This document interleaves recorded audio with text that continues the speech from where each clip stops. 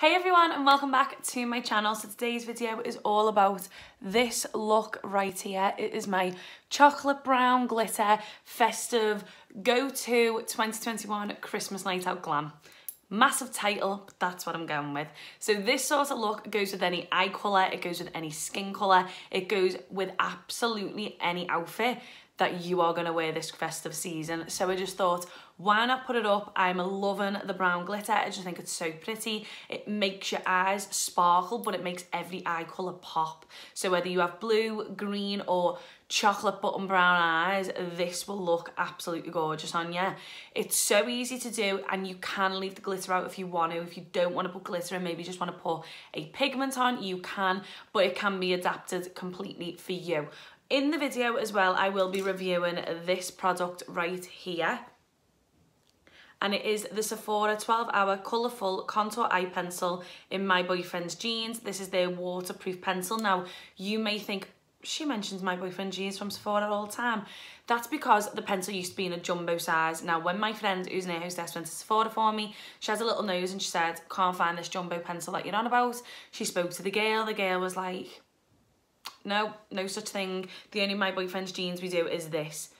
Now the one I use is a massive jumbo pencil and it is old. I've had it for ages, but I absolutely adore the pencil. It's absolutely amazing. And this is the new version. So we are going to be reviewing it in this look and I will be talking about it at the very end. I'm also going to do some TikToks on it. If you don't follow me on TikTok, you should. I keep forgetting to put my things up, but I'm going to start doing it again. And yeah, if you'd like to know how I do this look, then do please stay tuned. If you would like to comment, like or subscribe, I would really appreciate it. But let's just get into the video. Technology absolutely hates me and I'm not sure what happened, but the lighting kept going really funny on my video and I have not got the time to refilm. So I have tried to put it together as best I can. So I'm sorry if this is all a bit messy. But the first shadow I reached for was Chestnut from the Stacey Marie Antidote palette and I buffed it in to the shape I wanted. I then reached for Stone and I used a small fluffier brush just to buff Chestnut out, and then I just went between the two over and over and over again, making sure Chestnut blended into Stone and Stone merged really well with Chestnut. I just wanted them to blend perfectly, and by going back and forth you're just making sure that that blend keeps going. You don't lose the colour Chestnut and you don't lose the colour Stone. I also then took the colour Dove on a really fluffy brush and buffed Stone out with the shadow Dove towards the brow. This just helped make it really fluffy, really blurred, and just made the look transition perfectly towards the brow. Again, after using Dove, I then still went back with some more Chestnut, then some more Stone, and then some more Dove, just making sure that we don't lose any of the layers before packing Chestnut all over the lid. So this is going to be your base eyeshadow before you apply the glitter, but you want to make sure every bit of your lid is covered in eyeshadow. You also then want to buff that shadow in again like you would with the Chestnut in the crease, then reaching for Stone again and then reach for Dove. You want to make sure that every layer is dominant. You don't want to lose any of your layers, but you don't have to make sure that these are perfectly blended, because when you reach for the glitter is going to hide anything that isn't perfectly blended. So if you can't get that blend and you're in a rush, don't worry about it, just move on to the next step. Just go for that more grungier vibe, you could call it. Once we've done this, you're going to reach for the NYX glitter glue or any other cream glitter glue that you've got. I think the cream is easier to use. I actually find anything that's like a clear liquid stings my eyelids. So I'm just taking it on a really old fluffy brush and stippling it onto the eyeshadow, onto the lid and slightly above the crease. Not too high, but just slightly above Chestnut and just onto Stone. And then I reached for my Glitter Planet Dark Soul glitter and I started to stipple that over the glue that we've just put on with the same brush and just stippling it on. You want to make sure that it goes on, but you don't want to rub it in, because once you start rubbing glitter in, it looks completely different. If you just pat it on, it does look so much nicer. And again, bringing that up above the crease and just tapping it and stippling it onto where Stone was. If you want to just take a few little flecks up towards the brow, then that's also fine. I do bring mine up high-ish with the excess that's on it. I just like that blend between the glitters, the shadows and the brow. Onto the underneath, we cleaned it up and then we took the P. Louise base, we applied that, and then what goes up must come down. So we're going to take a small detailing brush and we're going to take some chestnut. I'm going to work it in underneath close to the lash line. Not too much, just a small amount, enough to give enough payoff basically. And then you want to take some of stone with the same brush you used on the top, and you're going to buff that into chestnut before moving on to dove. You then want to repeat your steps, make sure they're nice and dominant. You don't want to lose any of your colours, and you just want to make sure you repeat those processes until you're happy with your blend underneath. Time to reach for the product we're going to review, and it's the Sephora waterproof pencil. When I first used it on the first eye, it didn't go on that easy, but it went on a little bit easier than when I used it on the second eye. So on the first eye, I popped it on and it seemed to wear down really easy. So the pencil didn't really seem to withstand any pressure on the waterline, which you just end up sharpening it tons in order to get it to work. Because by the time I got to the second eye, you can see I'm really struggling. It wasn't giving the colour payoff that I wanted. It wasn't applying easy. I don't have eyes that I can mess about with. As you can see throughout this video, I've had a watery eye. I keep touching it, trying to fix it, stop it from watering. This is just going to make my watery eyes even worse. So I'm going to be brutally honest, it was a really frustrating pencil to work with for somewhere as simple as the waterline. I took a pencil brush and took the shadow Elixir from the same palette and popped it in my inner corner. This shadow has really truly got the right name, Elixir. It's like a mixture of gold, green, brown, brass. It's just that perfect colour to go with this eye look. Then it was time for foundation. I'd done a lot of skin prep before this, and I wanted to give, and you've heard me say this now numerous amounts of times, the Giorgio Armani Luminous Silk another go. So I thought, let's try it a different way. I thought, why not pack on that foundation, not go for that natural finish, go for that really heavy foundation look without using absolutely umpteen amounts of the foundation.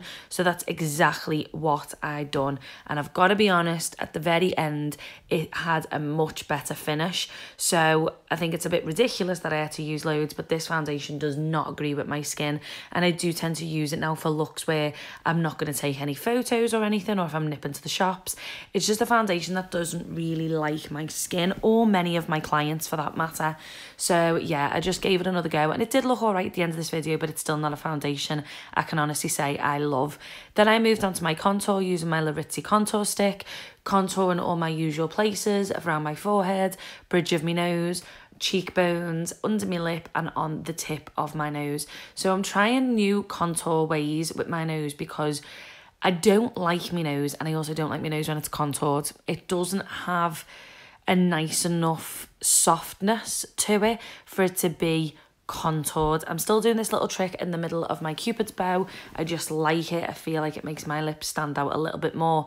But as for me nose, there's never been a contour done to my nose that I like, and I genuinely think it's because my nose is very sharp and it's very bony, so it has no softness on the bridge. So once I start contouring it, it looks 10 times worse.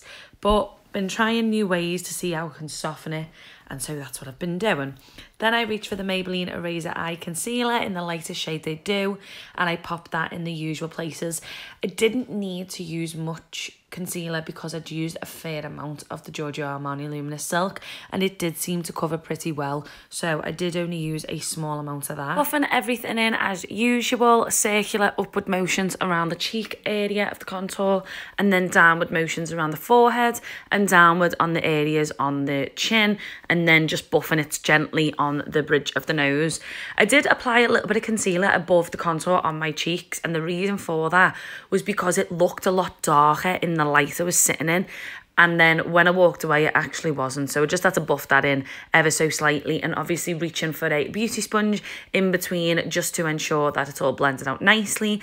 I then gently buffed out the concealer under my eyes and at the side of my eyes, and took a very small amount of the Maybelline Fit Me loose powder and applied that onto where my concealer would be underneath my eyes. Reached for my Pixie Beauty cream blushes, and I popped the dark purple on my high points of my cheeks, As you can see, this is the face of someone who knows fine well she's put far too much blusher on. So I took a clean buffing brush and just buffed it in, but then it was still a little bit too dark for me, so I took some excess foundation off my brush and buffed that in just to lighten it ever so slightly. I just didn't want it to be too much. But by the end of the video and by the time like I'd finished filming and everything like that, blush is like the first thing that leaves your face for whatever reason. And I do set this in a bit, but it is the first thing to leave your face. It just, I don't know, it just disappears. So I do try not to worry too much if I put a little bit too much on to begin with, because I know once it's all settled and everything, it'll look perfectly fine. For my fave glow powder from Laura Mercier, this is like a dry skin's best friend. It just makes your foundation go from 0 to 100. Then using the Physicians Formula Butter Bronzer and placing that in all the areas, we used the Larizzi contour stick, just making sure to embed that bronzing gorgeousness that we created with the cream contour. And then I used a Pixie Beauty's highlighter. It was a pink shade, I can't remember the name, but I just used that to highlight all the areas I wanted to highlight. And in a minute you will see my mum's arm passing me a jumper and my earphones. I don't actually know what she's doing. Then I popped off camera and done my eyebrows and my eyelashes, and that's pretty much it. And this is the finished look. I did pop off camera to do my eyelashes and eyebrows, but that is the finished look. I absolutely love the brown glitter. I think it looks absolutely gorgeous. I think it goes with absolutely everything, and it is adaptable. If you don't want to do it, you don't have to. Also forgot how much I like doing my eyebrows like this. So as you all know, I normally use like brow gels and everything, but since pre-COVID, I haven't really done a heavy eye, and I hadn't done my eyebrows the way I used to when I would wear a really heavy eye makeup. So I thought, you know what?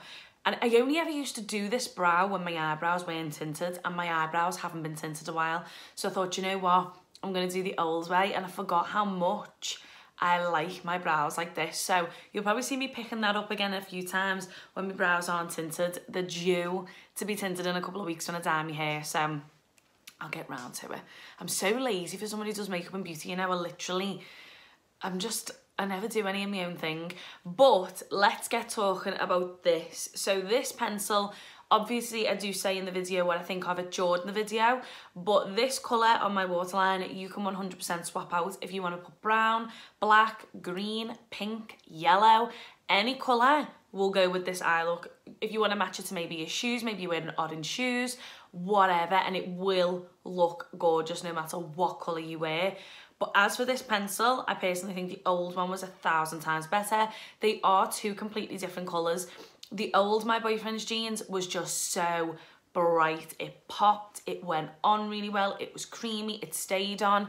This does not stay on anywhere near as well as the old one. It doesn't pop as well, it doesn't glide on as easy, it's just not as good. Sephora definitely needs to bring back the old one. Now obviously I didn't shop for it myself. If the other one is still there, and maybe it was just this one Sephora that they didn't have it in New York, maybe, but I've got a feeling it's been discontinued. It's just so annoying that I can't get on the Sephora website to look. But nonetheless, this look looks lovely with any pencil or gel or whatever you want to put in the waterline. If you want to wear lashes, wear lashes. If you don't want to, you don't have to.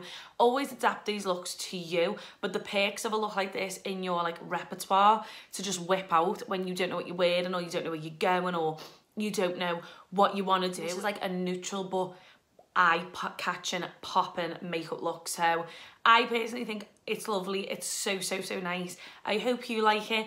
Don't forget to comment, like, subscribe, or follow me on other forms of social media. Thank you so much for watching, and I'll see you next week. Bye.